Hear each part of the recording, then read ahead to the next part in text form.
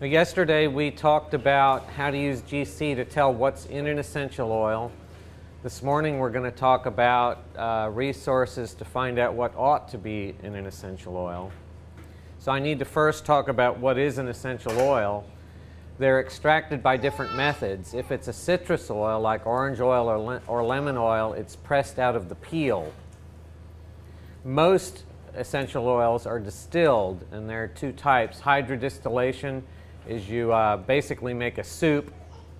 You boil the steam away, condense the steam, and the oil separates from the condensed steam. There's also steam distillation, which is slightly different. The plant material is not immersed in the boiling water, but the steam passes through the plant material and then is collected. There are similar things that are not essential oils, but they're related. So an enfleurage is you take plant material and soak it in something like vegetable oil, and then you extract it with ethanol, and then boil the ethanol away, and what's left behind is an absolute.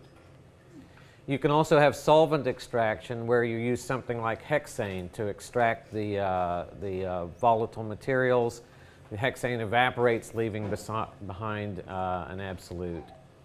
And finally, there's supercritical fluid extraction, where you soak the plant material in carbon dioxide, liquid carbon dioxide at high pressure. When you release the pressure, the carbon dioxide all evaporates and it leaves behind the extract.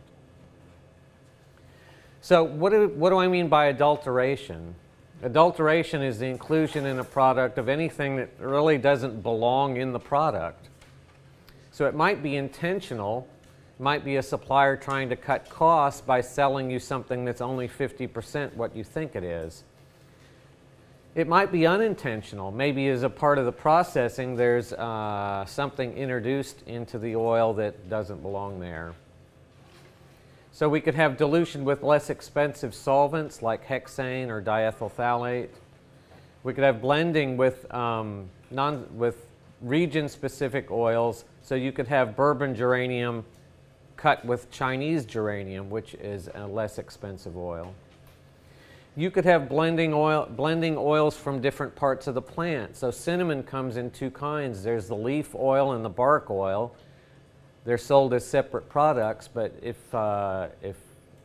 one were blended together and sold as the bark oil, for example, that would be an adulteration. You could have blending of oils from different species. Lavender and lavandin smell very similar. Lavandin is the cheaper oil, so you could adulterate lavender oil by including some lavandin with it. You could blend oils from unrelated species. So geranium and lavender both have linalool and linaloyl acetate. You could cut lavender oil with geranium oil. And finally, you could blend oils with aroma chemicals that are present in authentic oils but not present in that particular oil. Linalool belongs in lavender oil, but you might cut lavender oil with linalool, something that belongs there, but not in the proportion that it belongs there. And finally, you could add things to the oil that really don't belong there. So benzyl alcohol doesn't belong in clove oil, but if you blend clove oil with benzyl alcohol, it smells okay. It smells like clove oil, but the benzyl alcohol is not a natural component of clove oil. Finally, you could have contaminations, unintentional contaminations from the processing of the sample. So what should be there? The problem is the composition varies by species, by region, by season, by extraction method, and the plants are grown in the field, then they're shipped to a distiller who distills them, and a wholesaler then would combine lots of oil from different distillers, so there's the possibility for adulteration at any of those steps. So the resources I use, Essential Oil Analysis by Kubecka, is a $615 book. Really, really good book. Highly recommend it. But this is also a good book. So Essential Oil Safety, the title makes you think it's just about safe handling of essential oils, but in fact includes a lot of information about what should be in lavender oil. That's only $95. There's Essential Oil University. This is a website that is subscription-based. You pay $100 a year, and you have access to thousands and thousands of GC reports for essential oils. And finally, this is the most expensive. ISO is an organization whose whole purpose in life is to make up rules for what should be in different things, peanut butter or whatever. They are the most expensive because they have a different spec for each essential oil, and each one costs $100 or more. And so that's pretty expensive. So ISO puts out an exclusive spec. They're trying to exclude things that aren't genuine. So they make a very restrictive definition. For example, in lavender oil, they specify it should be between 20 and 43% linalool, 25% and 47% linaloyl acetate. And they have 8 or 10 more specs for different compounds, all that should be in lavender oil. Of the 42 lavender oil species in the Essential Oil University database, 22 are excluded by the ISO spec. It's like half the, so these are all genuine oils, but the ISO spec is so restrictive that it marks as out of spec 22 of the 42 genuine lavender oil samples. So the goal of this is to accept as genuine only typical lavender oils. I'm going to talk about an inclusive spec. So I've performed a statistical analysis of the essential oils on the Essential Oil University database. I've generated the 95% reference interval. That's an interval within which 95% of the samples fall. And you'll see that graphically in a minute. It's going to, even then, going to reject 5% of the genuine lavender oil samples. For example, the 95% spec says linalool should be between 9 and 50%, and linaloyl acetate between 4 and 57%. So you're all looking puzzled right now. I'm going to show you a picture which hopefully will make it a little bit clearer. So this is, on one axis, linaloyl acetate, on the other axis, linalool. This is the composition of an essential oil along those two axes. And the green box in the middle is the ISO spec. The larger box around it is the 95% reference interval. And if you count the dots, there are 42 of them. Those are the 42 lavender oils in the Essential Oil University database. And you see that many of them are excluded. They're outside of the ISO spec.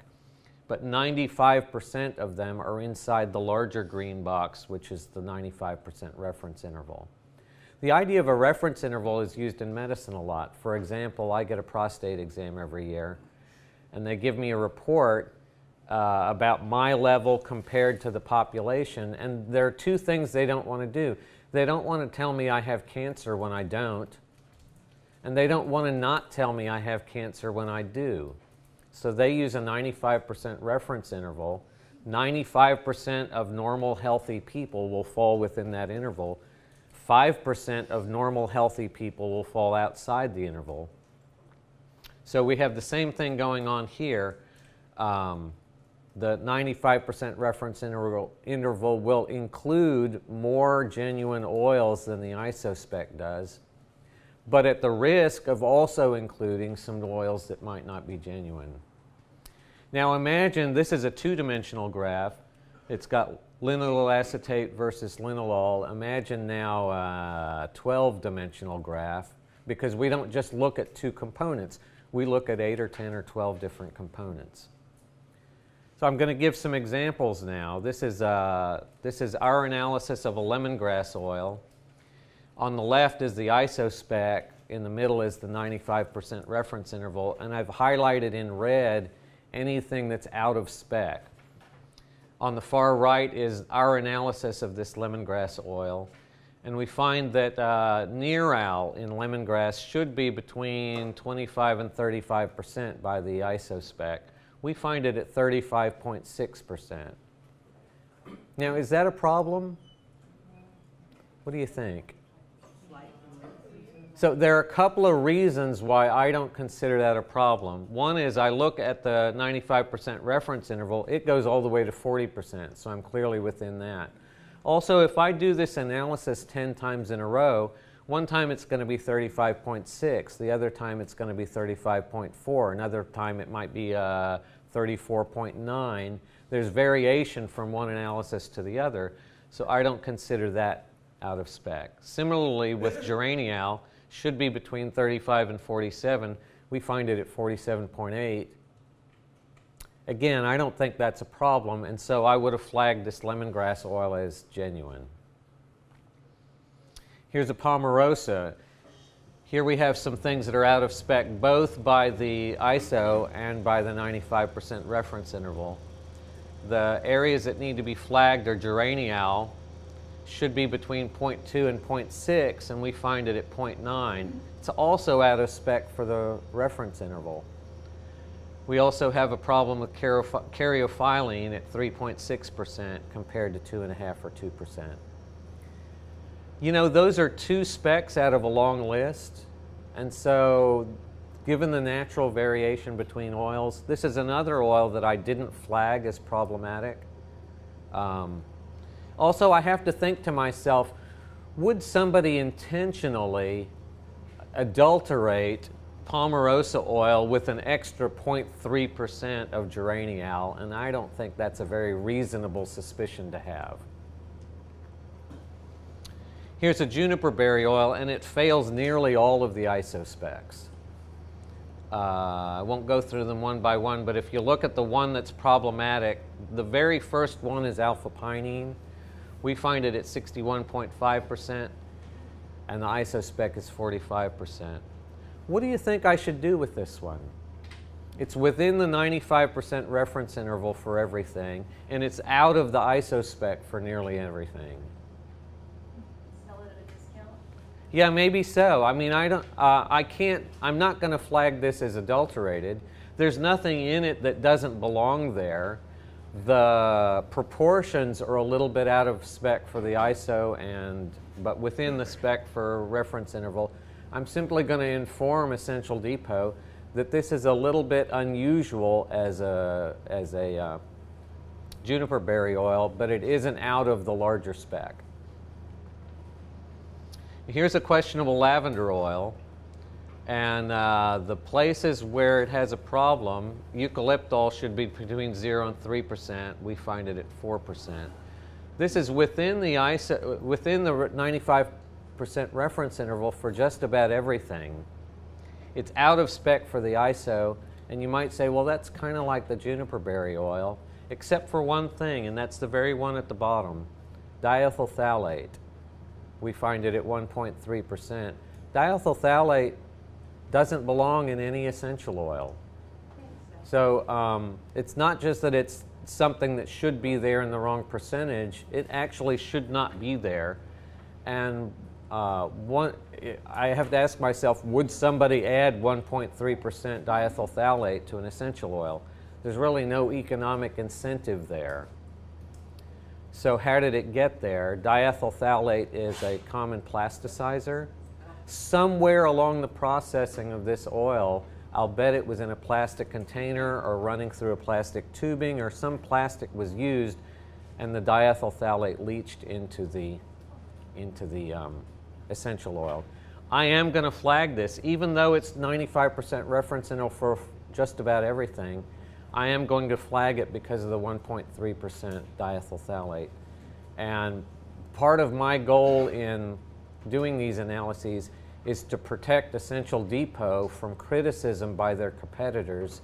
If a competitor saw 1.3% diethyl phthalate, they would make hay out of it. Here's a bergamot oil. And the problem here The ISO spec doesn't list camphene at all. The 95% reference interval says between 0 and 0.2%. This is at 33%. A third of the sample is camphene, and it really doesn't belong there. It's not like diethyl phthalate. It's a natural component of essential oils, but it's not a natural component of bergamot oil.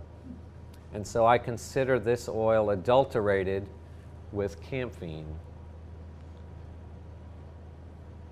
So who cares? Why do we care about whether these 1.3% diethyl phthalate, give me a break. Is that really going to hurt anybody? So the point of this is if you bought a used car, is it a problem if it has transmission trouble? Yeah. If they tell you it has transmission trouble, is it a problem? Would, should I, and I look at a car and they say, by the way, it has transmission problem. It's going to cost $800 to fix the transmission. I say, well, give me a good price on it. I'll buy it. That's not a problem, is it? But if they sell me a used car that has a transmission problem and they don't tell me about it, I consider that a problem. So there's nothing wrong with selling a fragrance oil that just smells nice and it's at a reasonable cost and you like it and everybody's happy. There's nothing wrong with selling a blend of essential oils. You can blend geranium oil and lavender oil and sell it as a blend, and that's not a problem. Nothing wrong with selling a fragrance oil diluted with an inert solvent, as long as they tell you about it. There's nothing wrong with a synthetic version of a natural scent. The only problem comes when you label it as something other than what it is. So you can represent any of these as fragrances extracted from but when you say it's extracted from a specific plant, from a specific location, by a specific method, those things all ought to be correct when you buy an essential oil. So how do you protect yourself? Wholesalers need to test samples of oils they're considering buying. When Essential Depot is considering buying a batch of lavender oil, they'll first send me a sample that I can test. I can then tell them, is this likely to be a genuine sample? And if so, then they can order the large batch. But it shouldn't end there. They should then also test the large batch, because the supplier could have sent a good sample and then bait and switch sent them a large shipment of something that was different than the sample upon which the purchase was based. Something Essential Depot has started doing is they're batch testing all of their essential oils, and then they're posting the analytical report to the website. So when you're considering buying an oil, you can go and look at my analysis of that oil. You can compare it to the information in Tisserand, which is an affordable book, and then you can, there's truth in advertising then. This is what the oil contains, and you can decide whether that oil is one that you want to include in your product. So I am speeding through this. I want to leave time for questions, but I literally, if I'm not in my car at 9:30, I'm going to be very nervous driving down the highway to get to the airport. So I'll field questions for 15 minutes and then I got to run. Yeah. Okay. So there's essential oils that come from a plant, and then I also heard that you can produce synthetic essential oil. Is there a health? Should you be concerned health-wise with the synthetic version and the real version? So if it were labeled as a synthetic, a fragrance oil could be synthetic or natural. Do I consider fragrance oils dangerous? I do not. But there are people that do, and they deserve, if they don't want an artificial scent in their product, they deserve to be able to buy a natural scent without being lied to. I wouldn't hesitate to use, if you just mix 50-50 linalool and linaloyl acetate, it's going to smell like lavender. It's going to be missing some of the nuances that come from the minor components, but it's not going to smell bad. I wouldn't consider it dangerous. but I respect somebody who would consider it dangerous and doesn't want to buy a synthetic version. You just wouldn't have any of the aromatherapy benefits. Yeah. I know Essential Depot doesn't sell the lavender 4042, which holds up well in itself. I mean, are any of them natural that are on the market, or why don't Well, even lavender 4042, that's natural. Yeah. It's a blend, so there's a whole range of lavender oils. We saw 42 and they're all scattered across the map. So somebody that wants to make a 4042 will blend lavenders from different places in order to get that proportion of lavender, of linalool to linalool acetate. But would it have doesn't to, sell it for what reason? I don't know. So that, you got to ask Derek that. I don't, that's that's none of my business. Oh, okay. Yeah. like a mixture of like real, would it have health benefits? Because some people don't use it for the fragrance, they use it for therapeutic. So if you're an aromatherapist and you have a worldview in which aromatherapy depends on all these things, you're not going to want a synthetic version. No. You're going to want all the things that you want in it. And while I might not share your belief, I defend your right to buy something that is correctly labeled. If you want to ask about aromatherapy, you need to ask an aromatherapist, which I am not. But you are saying that lavender 4042 is natural, correct? Yes. Well, I'm not saying it is, but it can be. I mean, it's One could make it combined, synthetically, one could make it by blending different lavender and oils. is there a way to tell? Can you tell? It's, as you've seen, it's kind of difficult because there are gray areas. Yeah. Could an ingenious person fool me? Probably so. Why is it called 4042? It's the percentages of linalool and linalool acetate. So it's an attempt. When you buy a Coke, the Coke is the same every time you buy it. You never open a Coke and you drink it and say, this tastes different from the last Coke. So 4042 is an attempt to make a standardized lavender oil rather than the scattershot that we see from the natural population. Is our Essential Depot fragrance oils a derivative of the essential oil? I'm going to defer that to Derek or Susan because we aren't doing any testing on their fragrance oils. All of our testing is on the essential oils. Yeah.